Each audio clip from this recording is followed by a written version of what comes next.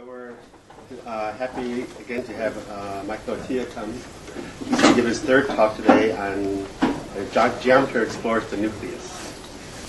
Thank you. Well, so this is the last talk. Now, as I explained at the beginning, this is still an exploration. Results are still, I haven't finished.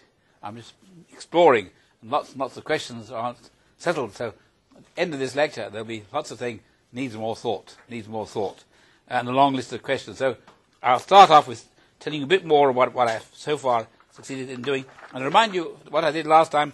And I'll remind you this nice little picture I sketched at the end last time. This is my picture of how you ought to think of adding little bits of matter to the universe. This is my sort of geometrical idea.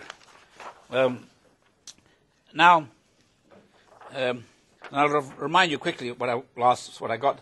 I had these models for matter. Now, I apologize that the beautiful black color fades in 24 hours. It goes a kind of greeny color. You know, in the old paintings of the Italian Renaissance painters, after 400 years, the color changes a little bit. About 400 minutes it does. So, the prototype models, I've got 4 models, which I start with, and I call them prototypes, which I'll explain exactly what I mean. So I'll remind you, the 4 manifolds are 4-dimensional flat space, the 4-dimensional round sphere, the complex projective plane, the standard metric, and this interesting one here, the complex projective plane with the real projective plane removed. These are 4 manifolds. You notice that 2 of them are compact, and 2 of them are not compact. And these ones are compactifications of those by adding in the pieces you've taken out. And these are going to be models for baryons. These are going to be models for leptons. Remember, the leptons are things like the electron and the neutrino, and the baryons are things like the proton and the neutron. So this is the matter, and this is the these are the lepton part of it. Mainly, I want to talk about this, but since I found everything I was doing here had a parallel there, it seems logical to include it. Now, the idea is that, first of all, in each of these, if the non-compact spaces, you look at infinity. At infinity, then you should know this manifold has to have a circle action, or at least an approximate circle action, and then when you factor out by the circle, you get a fibration. So in the first case of R4, you think of it as C2, you act by the circle, which is the unit complex numbers, then you get the 3-sphere, which is what you see at infinity in R4, fibers over the 2-sphere, the famous fibration hop.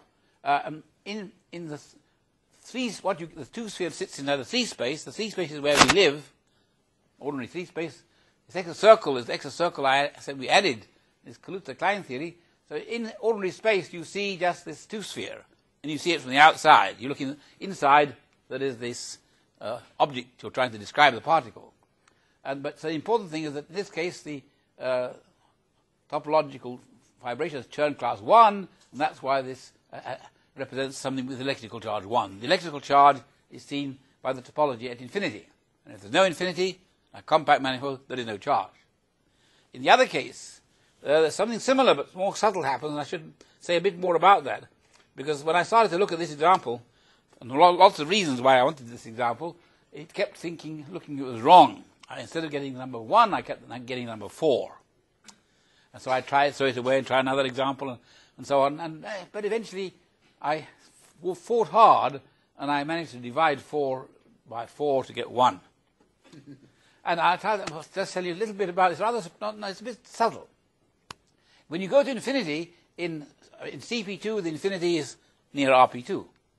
So at infinity, if you divide by the circle, which is the sort of normal circle to the RP2, you will get RP2, the projective plane.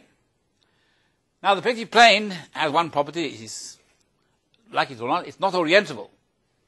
So if you were in R3 and you wanted to look the outside, instead of seeing a 2-sphere with something inside, you would see RP2. But RP2 and R3 has no outside. You can't put it in R3 with an inside and outside because it's not orientable.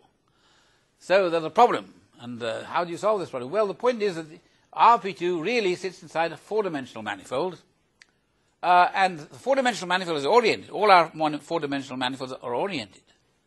RP2 can sit inside an oriented 4-dimensional manifold, but then the normal bundle to the RP2 is unoriented, has exactly the same unorientation, so to speak, as the tangent bundle. They cancel. So the two together compensate each other. But when you divide by the circle, in this case it's not really dividing by the circle because the circle itself is unoriented. As you go around the RP2, this circle reverses. So the direction of the circle is not fixed. It's a circle, but it's not an oriented circle. Okay, but now the important observation is that that means that the three-dimensional space near this object, which is thinking with the proton, is actually locally not orientable. It means you go around once, you have to sort of think of going around some other sheet. It means the local topology around this object is not like R3, but it's like R3 divided by Z2. And R3 divided by Z2 would normally have a conical singularity. But here we don't see that singularity because the interior is not what you think it is. It's this more interesting manifold. So it's okay, but a little subtle.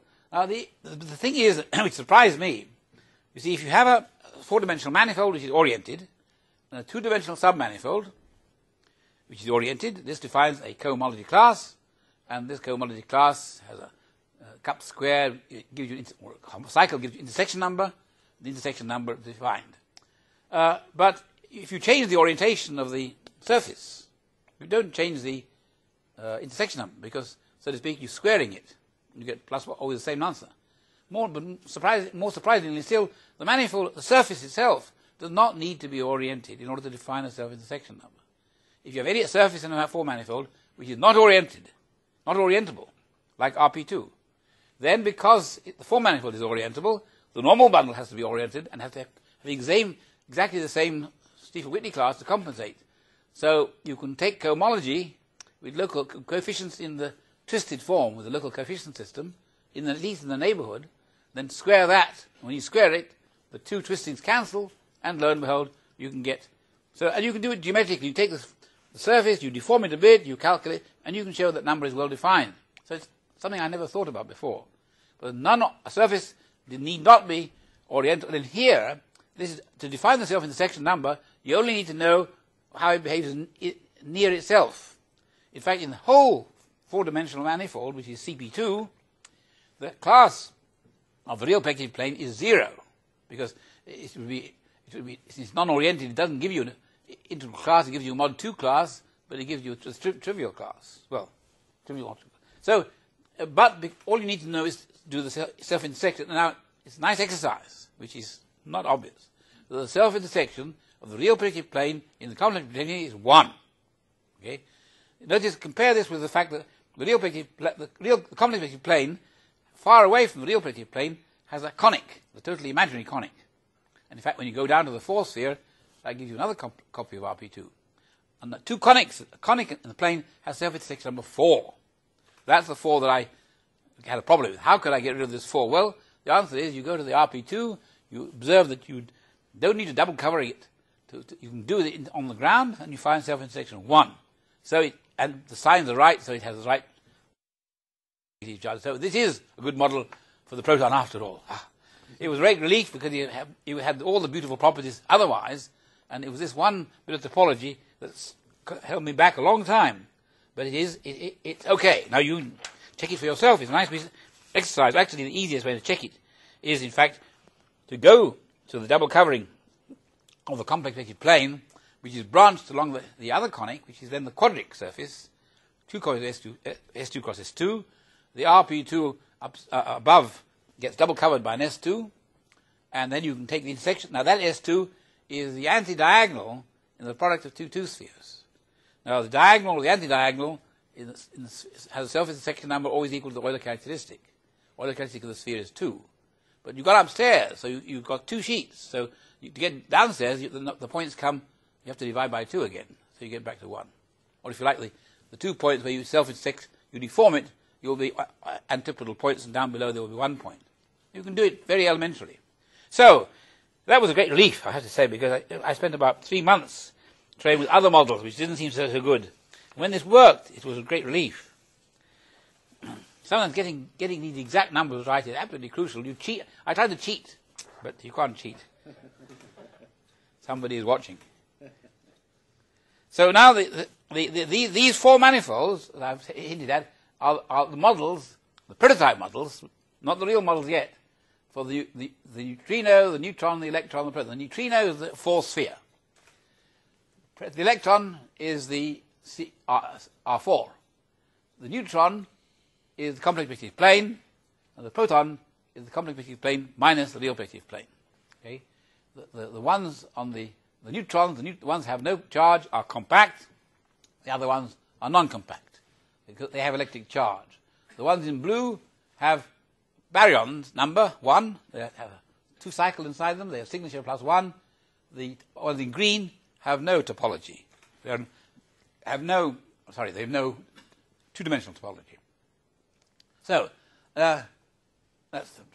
now, what we're now going to do with these prototype models is we're going to break some symmetry. Now, observe these models are very symmetrical. You know, they have enormous symmetries. The fourth sphere has a big rotation group. So they all have very, very large symmetry groups. And the idea is you start with this picture of very, very symmetrical objects, and then you break the symmetry in some way and introduce a parameter which deforms them.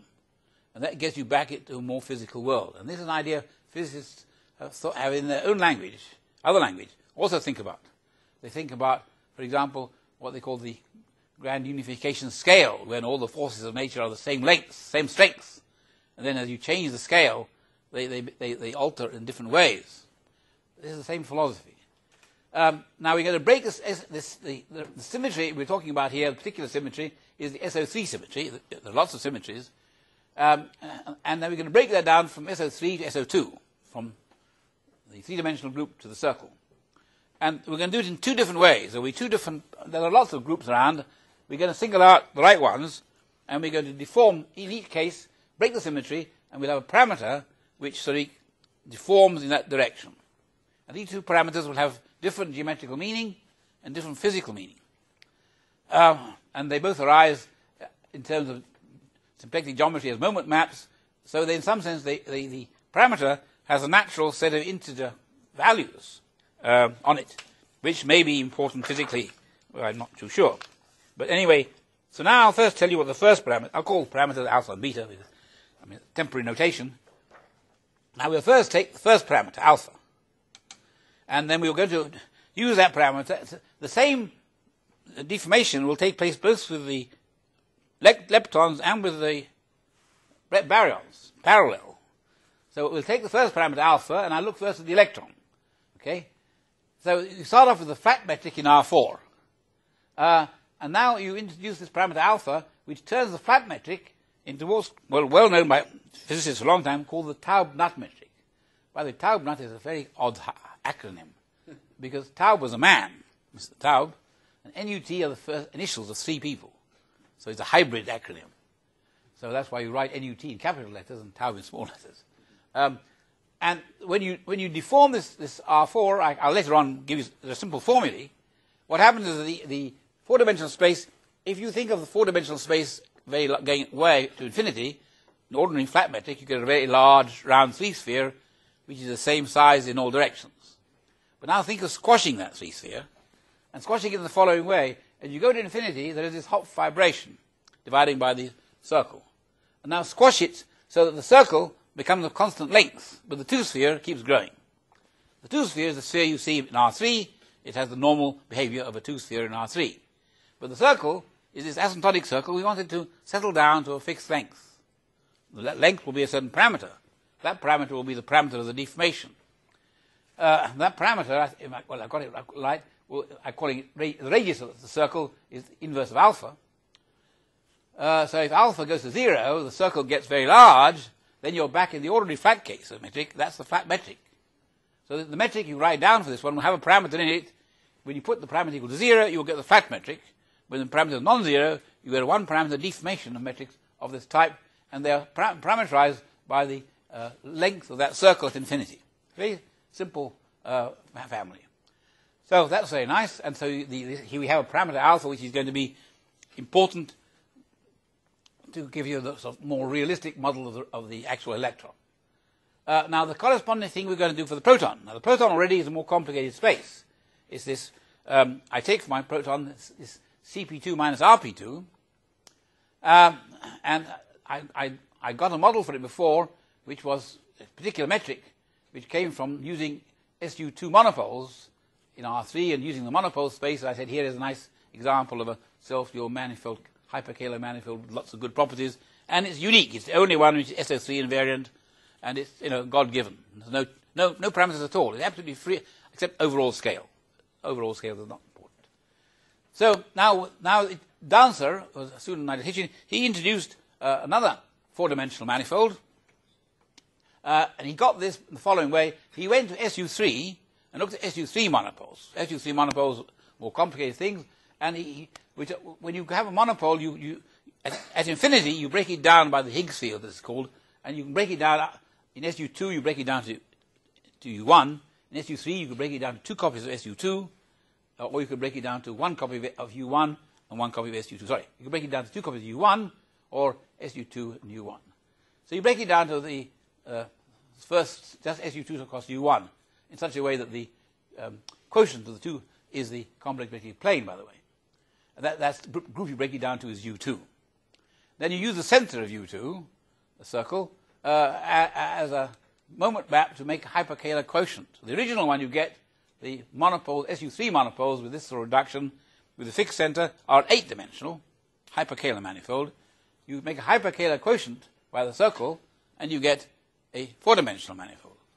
Because you're dividing by something which is in the center, you can take the hyperkähler quotient by any value of the, in the sort of dual of the Lie algebra of the circle, given by the moment map. Usually you take the 0, which is always fixed by any symmetry. But here you're free to move away from 0 and take another parameter. And that's the parameter you take. So this parameter alpha, which actually is really a vector in R3, but any rotation will give you the same answer, essentially. Then you'll get a parameter which measures the alpha, the parameter is 0, then you get this ordinary complex, you get the original manifold that Hitchin and I described, which we talked about before. So you deform away from that by moving the parameter of the moment map away from 0. And you get natural geometry, and that has been written down. It's quite complicated. We know quite a lot about it, but not everything. It's difficult to do computations in some aspects. Now, the important thing is the scale of alpha, the length, because I said you can rotate. And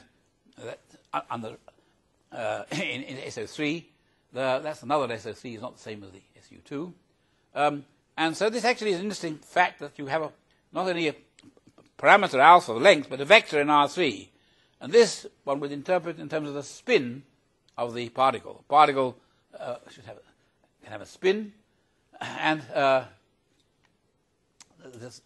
same thing will be true in the case of the electron, I hope. So you'll get some direction, which is distinguished. Now the manifold that I started off with Hitchin before we did the deformation, and it's still true for all the. If you look at its behavior at infinity, asymptotically, then it looks very much like the Taub metric of the electron, except for three things. First of all, it has what's called a negative mass parameter. Well, that's the parameter in some sense. If you write the formulas down, essentially it's alpha, and instead of, well, not quite that. There's a parameter which you put into it, and if you change the wrong sign, then you get something which would not. The Taub thing extends over the whole space. If you change the sign, you can't extend it over the whole space exactly, but you can extend this one, because this circle at infinity is not an exact symmetry, only an asymptotic symmetry. In the case of the electron, it's an exact symmetry. In the case of the right sign for the electron, you can extend that exact symmetry everywhere. But this one, the symmetry is broken. It only exists at infinity. But you can still extend it inside without getting singularities, because it's not the one you were doing before. So the two differences: it has different sign, and it has no global symmetry, only asymptotic symmetry.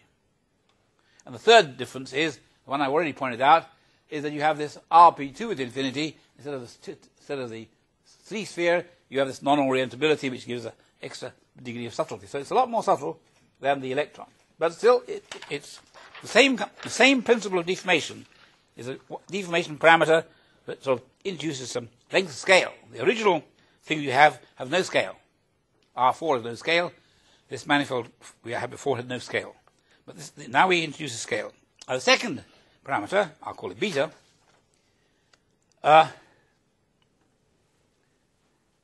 And this parameter, again, you could apply the same principle to both the leptons and the baryons. And the non-compact models are the limits of the compact ones.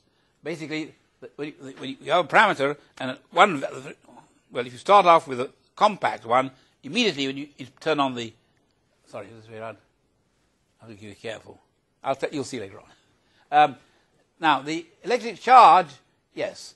The point is that, I should be careful. Think of something compact, depending on a parameter. And in the limit, it could suddenly become non-compact. Think of the round sphere. And then if you make the sphere larger and larger and larger, it approximates more and more to flat space. But it changes its topology. In the limit, the sphere and flat space are different topologies. And the sphere has become non-compact. Same phenomenon happens in all these cases. In the limit, the space becomes non-compact. And the compact one depends on a parameter which changes its shape until it becomes non-compact. So that's important. Now the point is the electric charge only exists for the non-compact ones. So all these compact ones, which depend on a parameter, have no electric charge. Suddenly, they acquire an electric charge. Now, when you think about this first in geometrical models, it seems almost a contradiction. You say on the one hand, you want to define electric charge topologically, okay? Then you say, I want to make it depend on a continuous parameter. But how can a topological quantity suddenly jump, okay? Well, I just showed you how it can jump. The continuous parameter can change the topology. A sphere can become flat placed. So in all these examples, the compact one is the limit of the non-compact ones, and it suddenly it can acquire an electric charge, whereas the compact ones have no electric charge.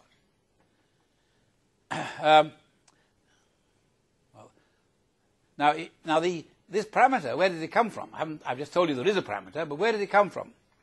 Well, it comes from the following. If you think of some of these models, this model of we talked about, this M02, as magnetic monopoles, they come from magnetic monopoles in flat R3.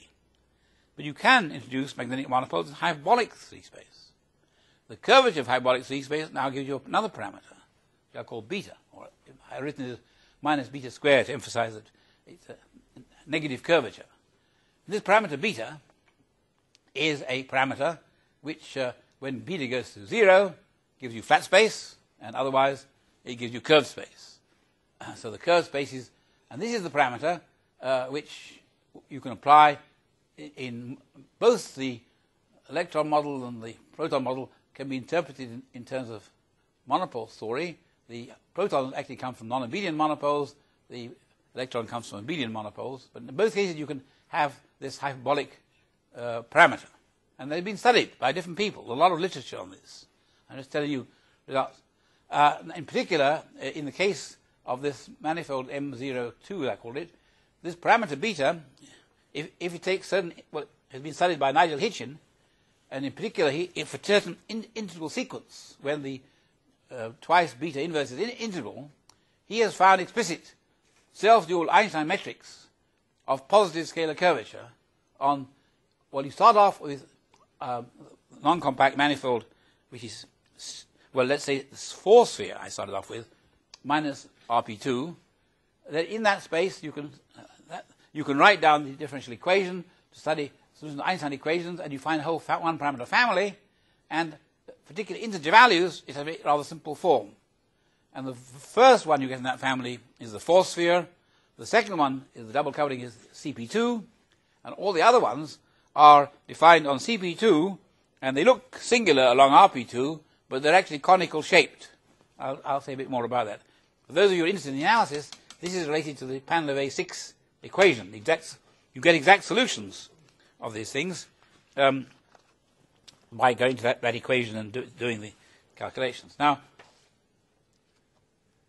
so here I'm saying, well, just repeat now, all these manifolds, depending on the beta parameter that starts off with R4 minus RP2, or the double covering CP2, RP2, they're all defined in the same manifold. It's an open manifold.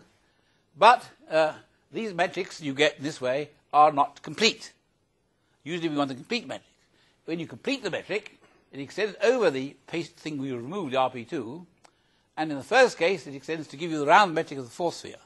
That's for the value of beta equals a half. For beta equals 1, it extends over the RP2, but it's one on the left-hand side, so to speak, over that one, but it's branched. But take the double branch covering, you get a CP2, then it straightens itself out, and we have a nice metric on CP2. It is the standard metric on CP2. So these are the two standard metrics which are, you like. And then if beta is an integer greater than or equal to 2, then all you always get is a metric on CP2, which along RP2 has a conical behavior. The conical behavior is rational, given by a rational angle, depending on beta, and it's technically not a manifold because it has a kind of it has a cone behavior. If you wanted a manifold which had all the other properties, you would only find the first two that was known. But if you allow manifold of this kind, then it's okay. So these are all, if you allow this minus singularity, these you get a family of self-dual Einstein metrics, but they're metrics of positive curvature, positive scalar curvature. Whereas the one we started from, which is before you introduce this parameter beta, that has zero scalar curvature. And all these other ones, which are compact, they have positive scalar curvature. Typically the plane has flat curvature, the sphere has a positive curvature. So these are all like spheres, so to speak. So that's what you do with the baryons. For the leptons, you do the same thing. You use the hyperbolic analog of the Taub-Nut, and these can be done, and this is work by Lebrun. You can write down metrics which depend on parameter which essentially comes from hyperbolic space. These are not actually Einstein manifolds, but they're self-dual manifolds, this time of self-dual Kähler manifolds, scalar curvature 0. I won't go into the details, but they're a good class of manifolds which is well to study. I don't know too much about what we should think about the neutrino. The neutrino is such as, you start off with just a sphere. It has no charge, there's no baryon number, it has nothing really. It's a pretty poor relative. And I'm not quite sure what you can do with it here, but let's leave that aside for the moment. Now, let me say a bit more about these ones here. Well, first of all, this parameter beta, it is geometrical meaning is it corresponds to the curvature of hyperbolic space. And you're parameterizing some solutions of some equations there, and there's no reason for this parameter to have integer values. If it's integer values, then you get simple solutions, and the geometry is simple. But if the parameter is not of integer values, the solution it should really be thought of as a real parameter, and at certain integer points, it becomes simple. And I'll give you some picture about that in a moment. So and in that case, you can write it down. And it corresponds to the fact that the solutions of the Pauli-Levé equation, for those particular values, can be written down as algebraic functions, whereas for the general value, it certainly will be transcendental. So let me say something now. Now so far as geometry. You can't argue with geometry. It's a bit of mathematics, I can tell you. Do the work, you get the manifold, you get the parameters.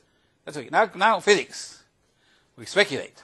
These were meant to be models for electrons, protons, and so on. What is the meaning, if there is a meaning, if the model is on the right track, of these parameters? Well, let me stick my neck out, as they say. Physical meaning of the parameter alpha beta. First of all, what is the meaning of alpha? I suggest the meaning of alpha is to do with energy scales. Energy scale, mass scale, if you like, as well. Alpha, now, depending on how you normalize, alpha equals 0 is the one which we started with, is the flat space, is the extreme, I will call the extremely high energy limit. And that was what physicists would call the grand unification scale, where everything looks the same. That's the one which had maximal symmetry. But we've broken the symmetry, and as we increase alpha, we get further away from the symmetrical situation, and you get more into the real world. And if you think of it in physics language, what happens is the different forces start to have different strengths, and the masses are appearing. So energy scale, which determines the actual metrics and so on, is very important for the physics, and this is a parameter which turns on energy scaling, starting off with a situation where there was everything was totally symmetrical. The world, God created it, was just one nice big round fluffy ball. So now you turn it on and it starts to change its shape. So it's a very important parameter. And this parameter looks as though it has that sort of feature. Second parameter, beta. What is the meaning of beta? Well, I want to propose that this is related to Planck's constant. roughly Planck's constant. Beta going to 0 will be the classical limit. So the one we start off with is the classical limit, and b greater than 0 will be in the quantum regime. The size of beta will be related to the physical value of Planck's constant in the right units. Now, in our model, we got this from the curvature of hyperbolic space, but that's in some other situation from which you make these manifolds.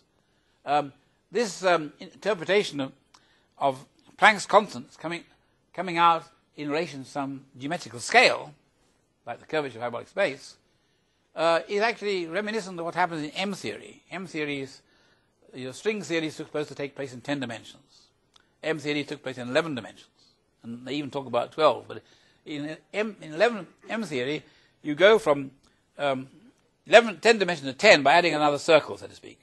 And the size of that circle in the physical model is meant to be Planck's constant.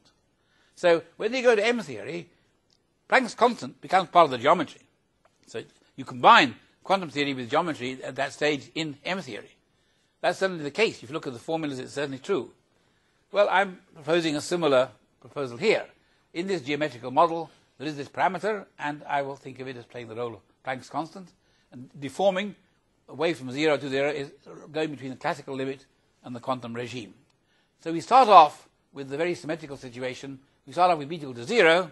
We start off with classical physics. If we turn on the parameter, we make it quantum.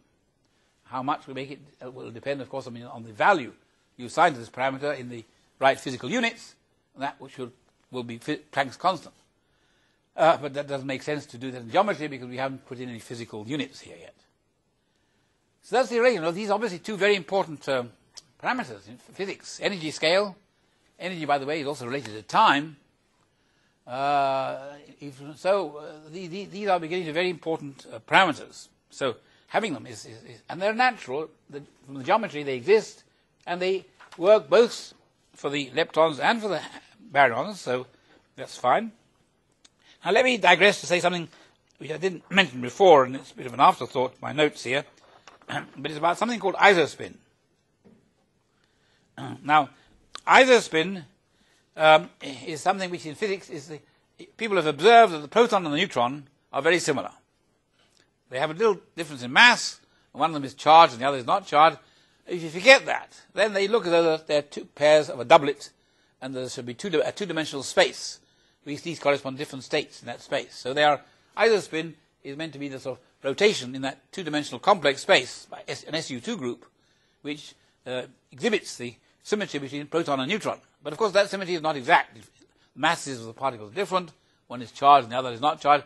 So it's only an approximate symmetry. And so one of the problems in physics, or if you like, is to get a good understanding of isospin, is to understand this approximate symmetry. Where does it come from? How do you use it? And so on. So how will it come up in these models? Well, we start off with I'm thinking now of the case of the baryon, the proton, if you like. We start off with a metric which is hyperkähler-metric. Now, around a hyperkähler manifold is a manifold where the tangent space has a quaternionic structure, a rigid quaternionic structure. You can multiply by I, j, and k in a covariant constant way. Another way of saying that is that the holonomy of the manifold is in SU2 instead of being in SO4. SO4 has two copies of SU2 corresponding to the self-dual and anti-self-dual story. And in the hyperkähler manifold, one of them is trivial. That actually is a trivial bundle. The corresponding SU2 is the two-dimensional space on which SU2 acts, which is one of the two spin spaces, is actually covariant constant. And so that one has the exact symmetries that you would have SU2. That would be exact isospin. So a hyperkähler manifold would exhibit exact isospin. So if we didn't deform away our prototype, we would have exact isospin, and the two states would be interpreted quantum mechanically as the proton and the neutron. But we did turn on a parameter.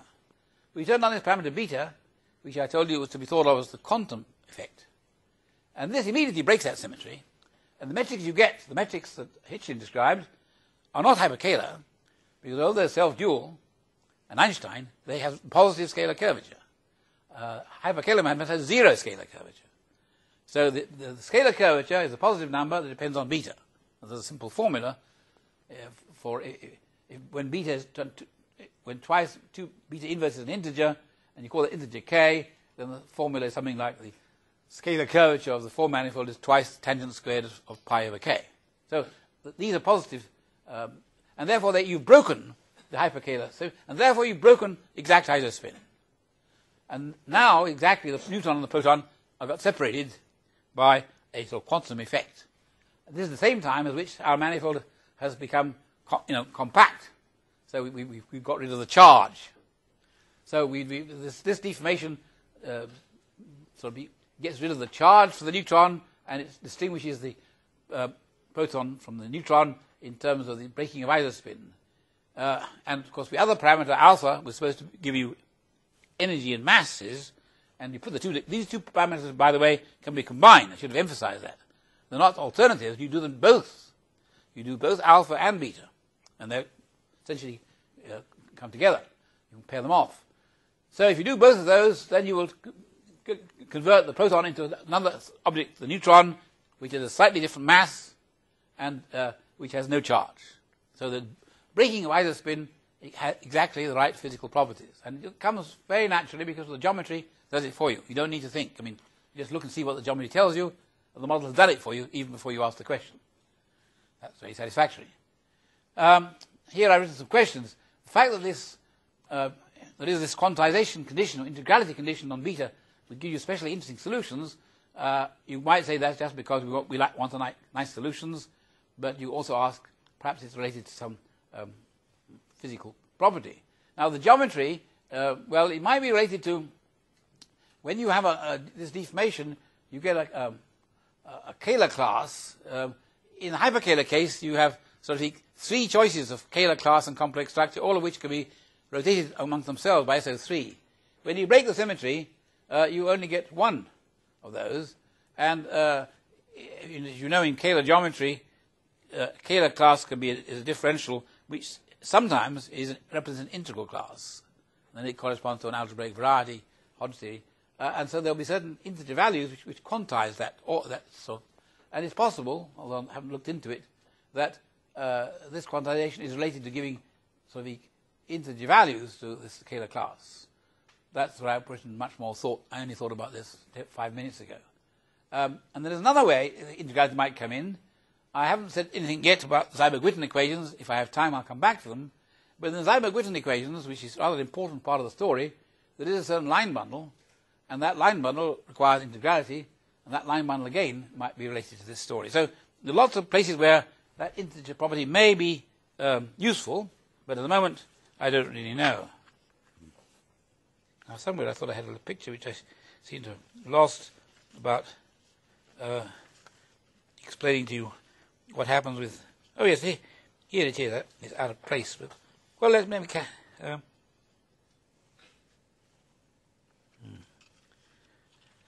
give it to you while I'm here. Going back to the Hitchin manifolds, I told you that the metric you get on CP2 has an orbifold, well, it has a singularity along RP2, which you call an orbifold singularity. In other words, it's a singularity, you can go to a finite covering, it'll be smooth, and then you divide by a certain cyclic group, and the quotient below gets this conical singularity. So it's a singularity arising from a quotient. An orbifold singularity that will be much used in geometry, quite often with isolated points, but this is a codimension 2 case. It's easier. Because in codimension 2, all you need to look at is what happens in the normal direction. The normal direction is 2-dimensional, and that's very familiar. If you take complex numbers and you divide by a cyclic group, you get an ordinary branch covering in the complex plane. You make the substitution w equals z to the nth, and the invariant functions are functions of w. So in complex variable theory, you don't really think of a branch point below as being a singular point. It's an ordinary good point of the complex space below. But if you would think of these things, and so the complex structure goes down under cyclic covering. But the real structure, the metric structure, does not. Think of R2 as real now, with a rigid metric. Think of the flat plane, and now when you divide by a cyclic group of order n, the quotient you get is a cone with an angle depending on n. So for example, if n is 4, then you think of the covering space as 4-fold covering, you divide it into 4 quadrangles, you take the piece of paper and you cut out the left-hand corner, throw away the rest, fold those 2 edges together, and you get a cone whose angle you can see from that picture. And that's that you can do whenever you divide by a cyclic group of order n, and n is an integer. So you'll get cones like that. Those cones are metrical cones. So if you form the quotient as a metric space, you get this picture. And here, all we've got to think of is the normal direction, RP2. If we add RP2, we simply move along the RP2 along the vertex. In the normal direction, it's conical. But if you sort of use other coordinates, thinking of it complex, it would be smooth manifold. So it's a matter of opinion whether you think of this as a manifold in complex variable theory with a branch locus or a metric space with a cone. Emphasizing the metric, you get a singularity. Emphasizing the complex structure, we wouldn't have a singularity. And this only works, of course, if this number beta is of the form related to an integer value, where the angle is 2 pi over beta. But you can also, of course, imagine cones of any angle. They don't come from finite covering, but the cone is well defined. You can just take a piece of paper, take any angle you write, form the cone. So it is a natural family of geometries which have an angular cone which has a continuous variable. Only that in the case for integer values, you can express that in terms of finite quotient and use the word orbifold. But why stick to that? So the geometry perfectly well allows for all real values of the parameter. The formula will be more difficult, but there's no reason to believe that it has to be there. So think of this as a real parameter, which you make this deformation, and the quotient spaces have this conical kind of behavior. And so they're all really compact manifolds, if you allow that kind of minor variation in the behavior. Now, let me go back and say a little bit about something I didn't mention before, the Dirac equation. The Dirac equation is, of course, very important, and it's one of the first steps in developing quantum theory. Now, if you take the Dirac equation, stress equation for spinors on a manifold, and let's suppose the manifold is compact, then if the scalar curvature is positive, then there's the famous theorem of Lichnerowicz saying there are no solutions of the Dirac equation. If the stronger, another version of that is that if the scalar curvature is equal to 0, then only solutions are covariant constant. Okay? Now, a hyperkähler manifold is one where the scalar curvature is 0. And so then you will have covariant constant spinors. And that's related to the isospin I mentioned before, the covariant constant part of the story. But when you make these deformations by this parameter beta, then you introduce the scalar curvature becomes positive, as I told you. Then you kill the solution of the Dirac equation. It disappears. It's not there. So when you make this deformation from the if you think of start with the non-compact ones, where you have spinors which satisfy this equation, and you go to move it a little bit, immediately it closes up and becomes compact, immediately you've lost that spinor. That's solution of the equation. That's a very important fact. Again, how can you make topological change things jump discontinuously? Well, an eigenvalue problem is discontinuous. It can suddenly be 0 when it wasn't 0 before. But it's related to the compactness or non-compactness of the manifold. You see, so the 2 points of view about the electric charge coming with the non-compact ones and disappearing in the compact one is tied up with this story because electric charge and the solution of the Dirac equation are closely linked. So I've just set that all here. So this story fits with electric charge disappearing when you go to the neutron model. It also fits with Seiberg-Witten theory, which again I hope to come back to for the end. In Seiberg-Witten theory, the Dirac equation is part of the equations. The equations, Seiberg are 2 equations. One is the Dirac equation, and the other is another equation. And so this story, if you do the Seiberg-Witten theory, you would automatically be looking at solutions of the Dirac equation. And this is very important. The scalar curvature turning from 0 to positive, a very important part. Now, here I mentioned before, briefly, the Hawking, Gibbon, and Ansatz, which I'll now tell you more about.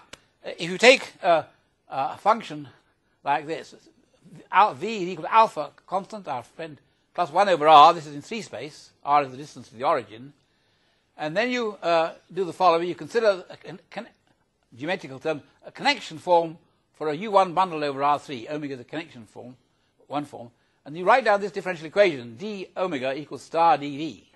That actually is the Billion-Bogomolny equation. We wrote it down before for SU2 things. This is just for U1 things. From that, you can construct a metric on a 4-dimensional manifold, and the metric is written there, at least you take h as the Euclidean metric on R3, you multiply it by this function v, and then you write omega squared, which is the square of this one form there, with v to the minus 1. And this is a metric on a four-dimensional manifold, which is the circle bundle over the R3, and it's a hyperkähler metric. That's the Hawking-Gibbons construction. And for them, it describes what they call a gravitational instanton. But we're using it for other purposes. So that's the simplest example of a hyperkähler metric given by this ansatz. Now, the Taub-Nut parameter, deformation with parameter alpha, comes by this construction. Exactly. If you put this construction, R3, what you get is the Taub-Nut deformation of R4, our first deformation. But while I'm about it, you can point out that there are what are called multi-Taub-Nuts. You take any number of points in R3, and you write down the function v, which is said to be the potential due to sources at the different points R1 to Rk, with a constant front. Here I call it m, doesn't matter. Alpha. And you use the same formula. Then you get, again, a nice hyperkähler metric on a four-dimensional manifold, which Hawking and Gibbons call a multi-gravitational instanton with larger instanton number. And these are much studied. And so these are what you would get by trying to think of putting many electrons together, in some sense, in my model. But I needn't pursue that. But what's more important for us is that in this geometry, you can just immediately replace Euclidean space by hyperbolic space. In fact, you can put any manifold below. If you put down hyperbolic space and write the same formula, all you need to do is to replace the function 1 over r by the Green's function of the hyperbolic Laplacian. I mean, 1 over r is the Newtonian Green's function. Any manifold has a corresponding Green's function, constant curvature metric. The Green's function in the hyperbolic space is a rather simple function. I've written it down there. It's not 1 over r, but it's 1 over exponential of 2 rho, where rho is the hyperbolic distance, minus 1. So that begins in its expansion, so to speak, really with rho, or 2 rho. So this is the Green's function for hyperbolic space. If you plug that formula in there, you get a corresponding manifold. That's the hyperbolic analog of these metrics I described here, which would be what I would do to deform the model for the electron. That's the one studied by Lebrun, and you can do a lot more work with them. They're very nice manifolds, but what I'm trying to emphasize is that this deformation, by using this parameter, hyperbolic space, is a very natural one.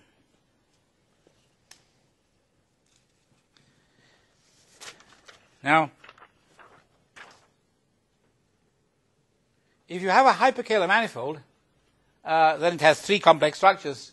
If you took a basis, I, J, and K, and if you pick one of them, then you get a nice complex manifold. And if you're lucky, it might even be algebraic.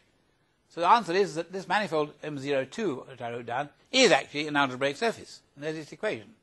It's very simple. I mean, it's X cubic equation of E3 in three variables. That is the, and now the deformation you get by the alpha deformation is also a simple equation. There it is. You just add to the one, you add I alpha y. So I want to emphasize that the whole point about this twistor theory is it does enable you to really write down simple equations that describe these rather complicated metrics. To get the actual metric, you need a bit more work. You need to describe not just the surface equation, which is writing using one complex structure, but somehow you've got to use all complex structures. And you do that by going to the twistor space. The twistor space is that it encodes all the information, how the rotation group acts in connection with this equation. And you can do it, write down a nice three-dimensional variety, also given essentially by simple equations. And then again, you can do that with the deformation. So twistor theory really does a very effective and beautifully simple. And the answers are not complicated in this formulation. It's pretty easy to write down an equation like that. So twistor theory does give you nice algebraic answers in these formulae. So it's now the next topic I should say something about. Now we're running out of time, so fortunately I don't know the answers, so I can all do answer questions. Quarks. Now standard physics says that protons and neutrons are not elementary in some sense. They are made up of smaller things called quarks. And there are three quarks in each proton and three quarks in a neutron, but they're slightly different quarks. There are two kinds of quarks, up quarks and down quarks. And if you put two of one and one of the other, one of them gives you the proton and one of them gives you the neutron. So they're very similar, interchanging the roles of the up and down quarks. And this theory is meant to be based on the strong interaction theory, SU3 gauge theory. Well, I'm not doing gauge theory, I'm doing geometry, but I did use SU3 that was the Darnton deformation. And the Darnton deformation was the one that produces these energy, these masses, and it breaks the SO symmetry, and it does, well, it changes the geometry of this. The original manifold had fully SO3 invariance. And so, for example, at its core, there was a two-dimensional sphere. Very far away, asymptotically, you had a real objective plane. And SO3 acts on the two-sphere, for example, keeping it around two-sphere. As you deform the metric, things change. And you lose the SO3 rotation, you still have a U1 rotation. So this sphere will deform, and probably, I don't know, conjecture is it will remain an ellipsoid. And then the ellipsoid will have axes, whose lengths are a parameter, and so it's reasonable to think that those might be related to the two of them, because it's actually symmetric, the two of them are equal, and there is a third one.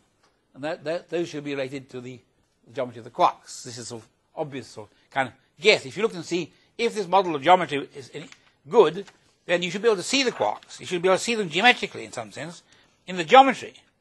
Now, the geometry has many bits of information, one of which is sort of the shape of this core. The core is the thing right at the heart of the proton. And what shape it is, it's ellipsoid, what length, that's obviously an important factor.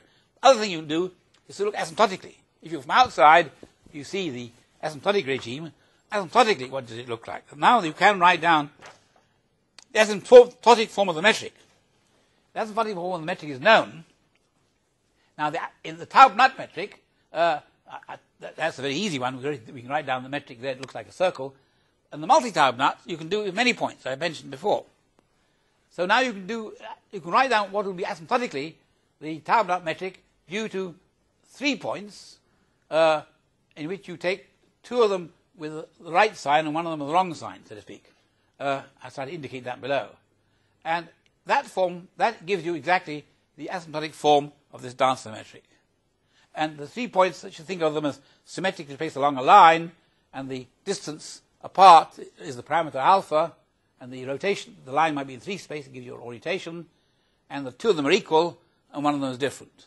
The two on the edge are equal, and if they collided, if alpha, the parameter goes to 0, then the 3 points coincide, then you have 2 minuses and a plus, you end up with one sign, you end up with the ordinary Taub-Nut metric.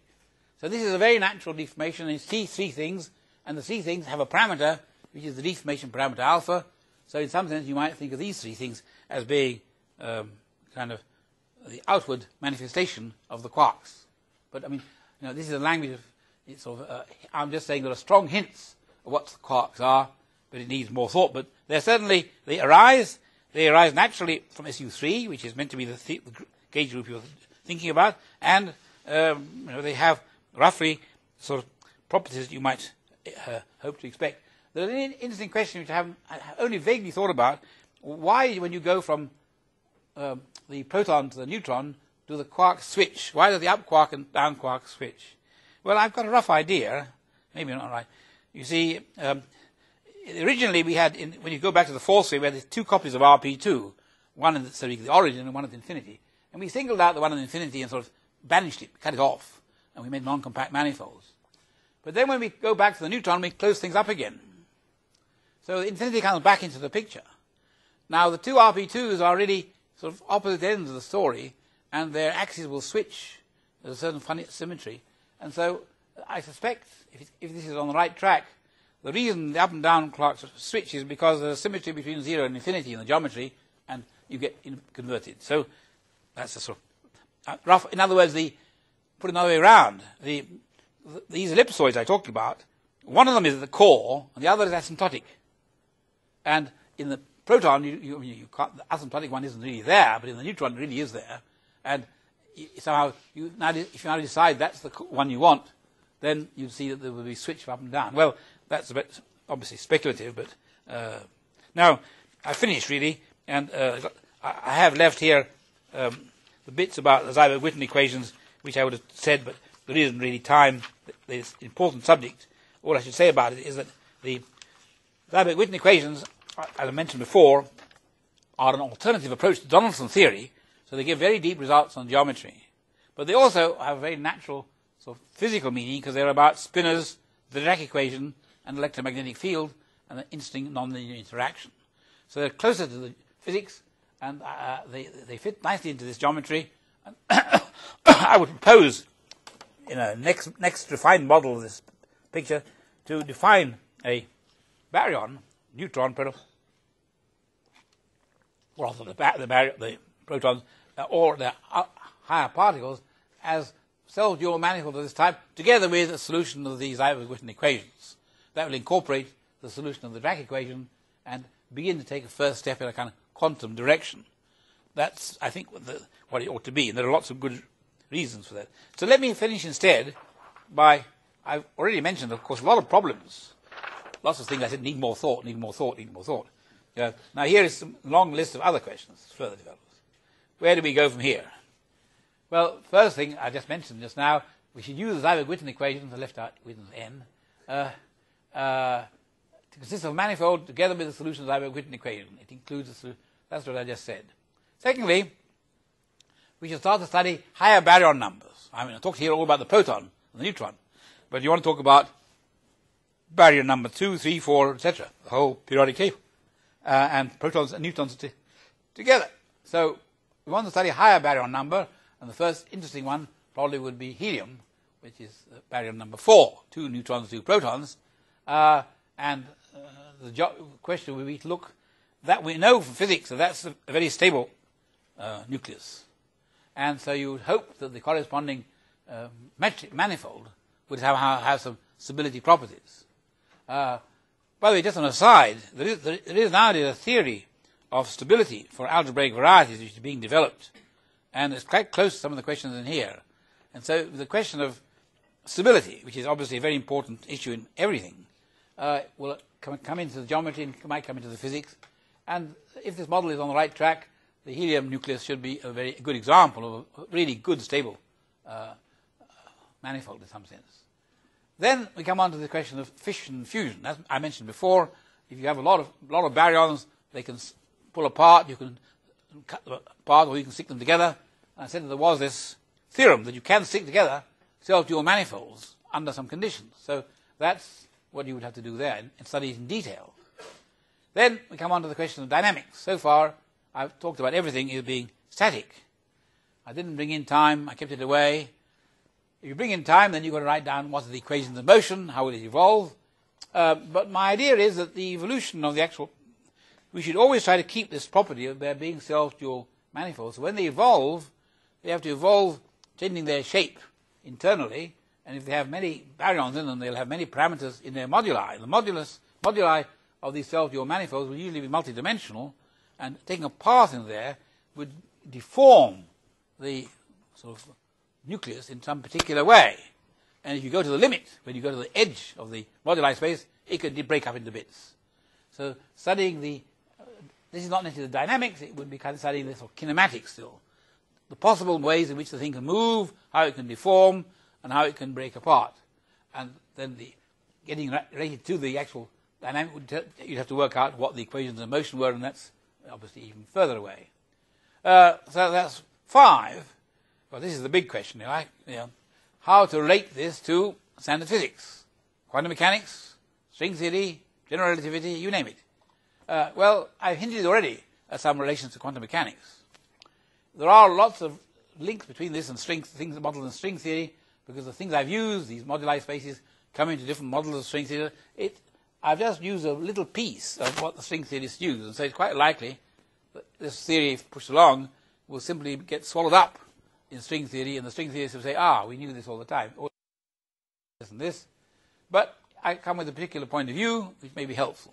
But anyway, and gravity, eventually, aim of string theory is to incorporate gravity. I've taken a geometrical point of view from the beginning, which is fitting in with the philosophy of gravity. So perhaps I come in from an angle which is friendly for gravity. And lastly, make predictions.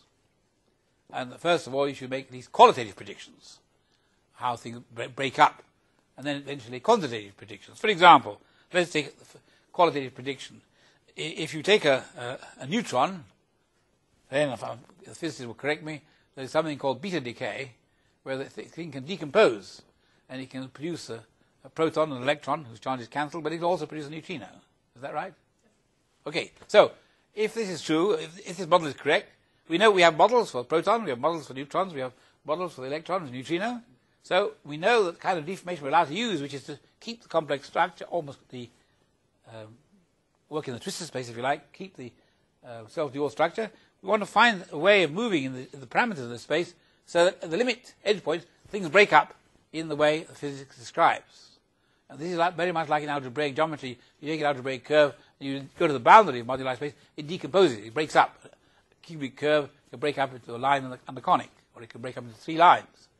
Those kind of decompositions are what you might be able to deduce just from looking at the algebraic geometry of these twistor spaces.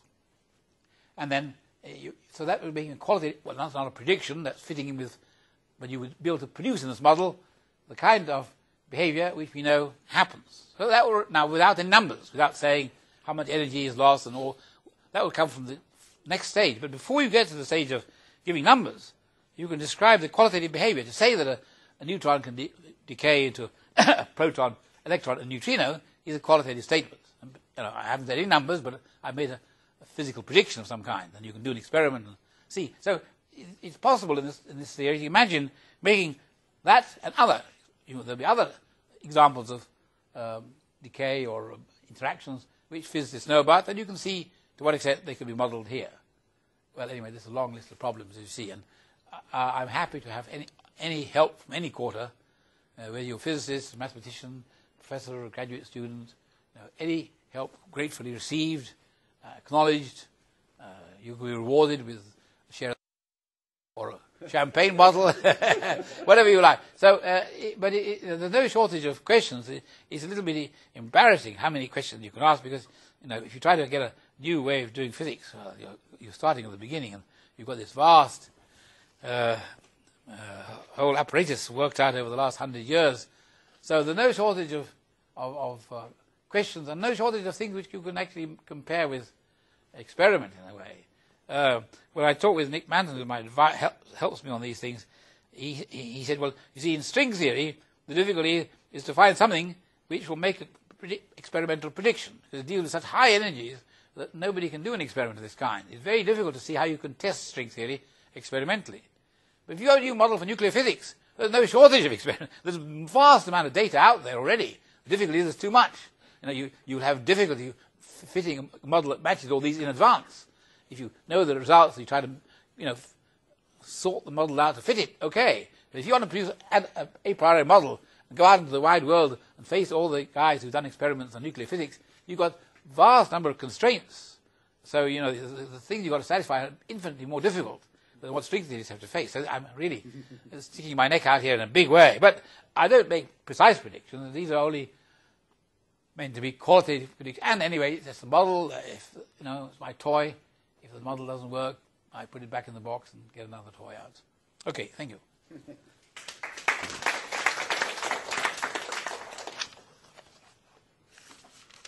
Questions? Or answers? Yeah. Michael, maybe you have already talked about that already, but yeah. My math is really at a low level, so I may not be able to capture what you have said. Is there an easy way to understand, say, for example, why light charges attract and repel and opposite charges? Light charges repel, and why should they go through a determined by a 1/r² law? And in particular, it just happened that when mass interact with each other, they also have a 1/r² law. Yeah. So is this 1/r to the power 2, is that true any metric coming from geometry or? I think, already Newton knew, I think, this. I mean, the 1/r² is related to the dimensionality in a unique way. Other dimensions, you have different formulas, and it's second-order equation. So I think it's sort of universal. And if you have a geometrical model, it has to reproduce the same behavior geometrically, like the solutions of the Laplace equations. So these are very stable facts. And I think the business about the electrical forces repelling and trying will be built into the geometry of these spaces. I mean, I don't see any difficulty with that. I didn't say anything about it, but it would almost inevitably be tied up in any good geometrical model. But you're right. I should put that onto the list of things to check. Explain why electrons repel each other. I gave you a picture of. Well, let's be more precise. I gave you a model which was said, here is a multi-electron. Put electrons in different places. Here is the manifold that corresponds to that. Now, if they're going to move, they should be moving in the moduli space of that system. The thing that parameterizes these metrics. So you look at the space that parameterizes these metrics, which is well known, in fact, and it's and you want to follow the path that would correspond to the electrons interacting. And since they repel each other, they should be going away. So you should be going one direction rather than the other one. And obviously, because we haven't talked about the dynamics at all yet. But the very first thing you'd have to do, either going to the dynamics, would be to give a direction of going forward rather than backwards in time. What things go forwards in time, they repel. If you went backwards in time, they would attract. So you have to already write down some fundamental law, but you would have a model in which you could follow that through. So then I think it would be the easiest one to do, of course, because behavior of electrons under repulsion is the first law of particles before you get to anything complicated. Those are the simplest manifolds here, and that would be easy to check. Once you know what the laws are that are supposed to govern, it would give you a hint how to write down what kind of laws. But it's good, I said, it's a very good natural question. I was talking about the theory should be dealing with much more complicated things, how do baryons interact and so on. But it must include also how electrons interact with themselves, and also the electromagnetic energy between electrons and protons has to be part of the story. But you gradually make it more complicated. But the very first thing certainly is to produce the ordinary Coulomb force from this, and the very first requirement of any dynamical theory has to be that. Yeah. Does that mean physicists like Riemannian geometry much better than Finsler geometry? Well, Chern liked Finsler geometry at the end of his life. He wrote a book about it. Yeah. I've never really looked at Finsler geometry. I mean, I'm prepared to believe that it's interesting geometry, and maybe it's necessary. But Riemannian geometry is a very rich subject, which had an enormous amount of history and development on it from Riemann to the present time, and it has an enormous impact in algebraic geometry, in other areas. We know a lot about it. I'm reluctant to sort of move away from that field to something more complicated unless I'm forced to for some reason. Maybe it's true. And I didn't look in Finsler geometry in general. But the ordinary Riemannian geometry is a very, very rich subject, which is tremendous, which has been studied by centuries, and we know a lot about it, and it has a lot of deep theorems, black holes and all. I mean, the curvature probably are really quite fantastic. So I think it's quite complicated enough in order to explain physics. I hope we don't need to go into Finsler geometry, but if we leave it to the next generation if necessary. Yeah. So, what's the top knot metric? What's that? Because I don't know. I heard his name many times, but I don't know what's that. Well, it's the metric I more or less wrote down. It's the one where you take a point, you take constant plus 1 over r, origin, and you call that function v, and you write down v times the Riemannian metric in R3 plus v inverse times the square of the connection form for this line bundle, and you spit it all out, and that's the metric of a four-manifold, and that's the Taubnat metric, and the parameter is the constant term. And you can do that with many points, then you get the multi-Taubnats, but with one point, you get ordinary Taubnat. If the parameter goes to 0, all you're doing is writing down the Euclidean metric in 4 space in terms of 3-dimensional coordinates, like spherical. Take R4, think of it as divided by the phase rotation of C2. So you try to describe a point in 4 space by a point in R3 and a point on the circle. Write down the Euclidean metric in those coordinates for me. Good exercise. You'll find this formula without the constant term. You put the constant term in, you get Taubnat. So it's a very beautiful, simple formula for the metric, and has been known for a long time. It's one of the earliest examples known. And it has this nice shape. You think of the space. You start off with R4. You curve R4 around the center source, and then you get a kind of sphere that I can make I can't draw enough dimensions, but the dimensions that count is look like a bottle after a while, going off with the unit circle, except that underneath the circle you have to add a 2-sphere, which grows in the ordinary space. But so at infinity it looks like a squashed 3-sphere where the circle is a fixed size and the two-sphere is growing. So the whole, as physicists would like to say, the three-dimensional volume of the boundary grows quadratically instead of cubically, because only the radius, only this two-sphere grows. It grows like r squared, but in ordinary space it grows like r cubed. And that's right. Therefore, it looks more like something in R3 than something in R4. You kill the R4 scale by fixing it. It's simple, but hey, you can write the formulas down, and lots of ways, and you can write down twistor spaces and all sorts of things for it. It's one of the oldest metrics of this kind known. It's a hyperkähler metric, and but people have generalized it in lots of ways. You get multi-Taub-Nuts with many points. You can get hyperbolic versions of it. You can then you get these. Well, that's sometimes using the abelian theory. Then you get the non-abelian theory. So it's the beginning. It's the first example of a manifold of this type, really, and it's been known for a long time. But the interesting thing about this manifold that Hitchin and I discovered was that it looks asymptotically like the Taub-Nut, but with the wrong sign. And physicists were worried about what this meant. And if you take the one with the wrong sign, asymptotically, you bring it inside, then you find it acquires singularity. But that's because you try to maintain the circular symmetry. And this Taub-Nut, the circular symmetry gets destroyed, and it disappears, and the manifold doesn't have a singularity. And it has a very beautiful way in which the circular symmetry in the extra dimension gets converted into the rotational symmetry in space in a very subtle way. You interchange what physicists would call the gauge freedom and the spatial freedom. So it's easy bit of geometry to look at, but that you can learn a lot from studying it. For example, in this manifold, which we studied, Hitch and I studied what you might call the dynamics, the geodesics. And it's a very interesting manifold. It's a four-dimensional manifold. Inside it, there are some totally geodesic surfaces. And you look at these surfaces, and there are surfaces of two types. One looks like a paraboloid. And you can think of the paraboloid as a kind of cone where you smooth out the vertex, okay? And then the geodesic on this one would correspond to rolling a marble down the surface of this. It comes out the other side. But then there's another class of surfaces which start out they look like a cone, but when they come to the bottom, they don't become paraboloid. They form a hole, like a funnel, and then you go right through the hole. So in the geometry, you have a very nice bit of geometry. If you roll a marble down such a funnel, depending what speed you give the marble, it can either go right down the hole, or it can go down the hole so far and then it comes up again. The angular momentum brings it up again. All these are different features of the geodesics. So the geodesics on this manifold are extremely interesting. And the corresponding spectral theory is really interesting too. So it's a lovely manifold. It's four-dimensional, so it's hard to fully understand. But these two-dimensional surfaces you can see.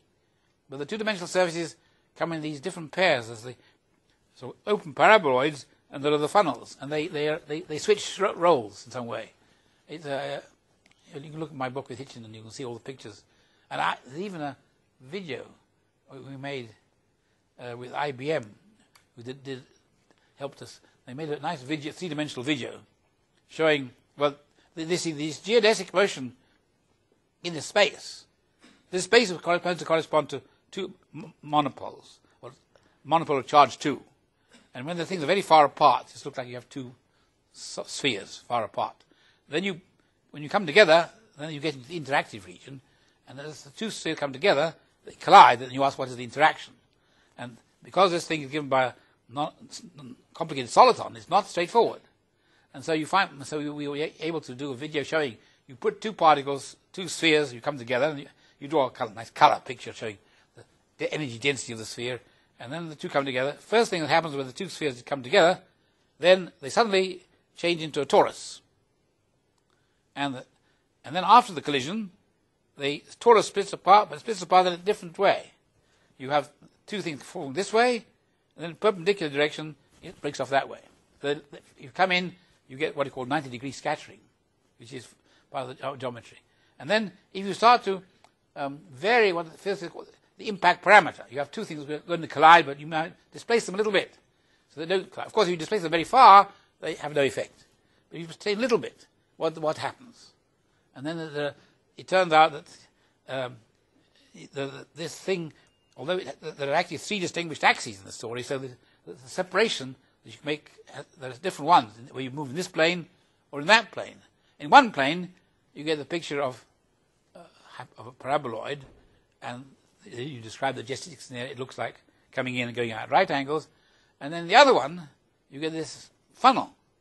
And when you get the funnel, what happens is the two particles come in together, a little bit apart, and then they go off eventually at right angles in the same direction, with no separation.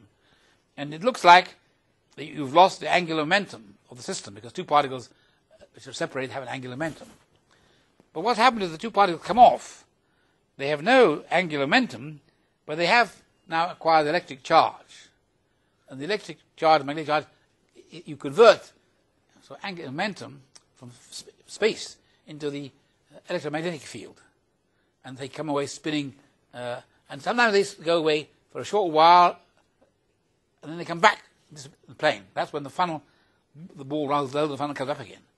Sometimes they will go off forever in different directions. And they spin, well, you can describe it by pictures showing a spinning particle, meaning it has electric charge. So it has a lot of very beautiful features as an example of a nonlinear system which is soluble, more or less soluble, showing unusual phenomena of interactions and so on with some physical meaning. It's a very, very subtle manifold. It has very, probably quite remarkable, unexpected properties which you wouldn't expect. And I think is a model. I like to think of it as a model for what might happen in other more complicated systems. First of all, this 90-degree interaction, which is quite surprising, and then these other more complicated stories. So I've given lectures. At the end of the lecture, I show the video, the movie. Come and watch the movie. Yeah, I think it's available somewhere. Okay. Oh, another question there. I mean, for the space that the particles live in there, and what kind of four-dimensional space that physicists or mathematicians like to choose to describe the particles inside? Well, I'm not sure of your question. There are two different sort of things. Physicists who do string theory, they choose some big manifold of 11 or 12 dimensions, and then they imagine a string moving around in there, and the dynamics of that is meant to be quantum fields. There's no restriction for the four And manifolds. the different manifolds will give you have different kind of manifolds, you have different Calabi hours and so on. That's what string theory people do. I'm doing something different, more elementary. I say in 4 dimensions, I add only one, not all the other dimensions, and then I choose a particular manifold to represent a particular particle. The geometry of the manifold is the nature of the particle. That's it. The particle asks, what is a proton? A proton is this. I take it out of my pocket or put it on the shelf and you can admire it. It's a manifold with this shape, the geometry. That's the proton for me. Then if I have to make these things collide, I have to put many protons together. They have to come together and break apart. And that would be the dynamics that I vaguely referred to. But for me, I'm trying to make a model where the particle is very naively thought of like a soliton. It's an object, which is a non-linear, smooth manifold. And soliton theory was always supposed to describe solitons. So it's a bit different from what string theory people do. It's a very different philosophy. They use manifolds, but mind you, this whole subject of string theory is full of dualities. The duality means you look at it one way, I look at it the other way, and they're really the same. And some studies may say, "Wow, well, what I've done here, turn it round another way," and this. And there are some hints of this already because the spaces I used here came from magnetic monopoles on the one hand, and they came from gravitational instantons on the other one. They're models for things in electromagnetism and links with gravitation. So they're in the world of physicists. All these models have been used with different physical interpretations, and sometimes the physical interpretation is part of a big theory that says you can dualize, and this can become this, and this can become this. It's a fantastic game that the string theorists play, and I appreciate it. It's a nice game, but this is much more, so far, much more elementary, but it may lock into place. It may be somebody can come and say, plug it in here, and it'll shine a bit of light on some part of the theory. But we'll see.